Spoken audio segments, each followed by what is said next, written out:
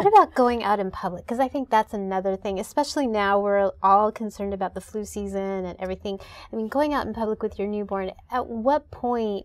I mean, I wouldn't do it the first several weeks. I mean, the secret to going out in the real world with a newborn is it's close contact with other people. It's not the great outdoors. Right. So you want to take a walk around the block when you've got a 4-day-old, as long as they're dressed appropriately, you cover their hands, they've got something over their heads, they're dressed well, you're fine and you can do that.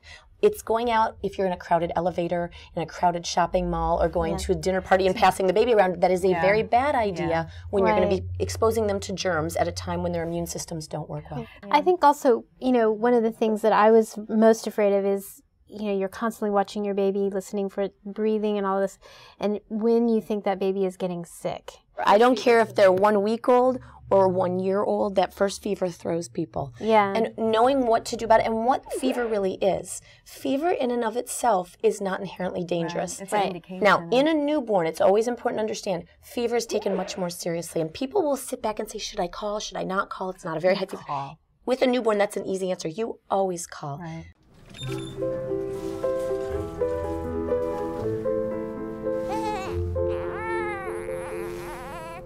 A touch can be so calming, but on newborn sensitive skin, it should be as gentle as possible. Now, Pampers Sensitive are the only sensitive diaper and wipe clinically proven mild on some of the most sensitive skin.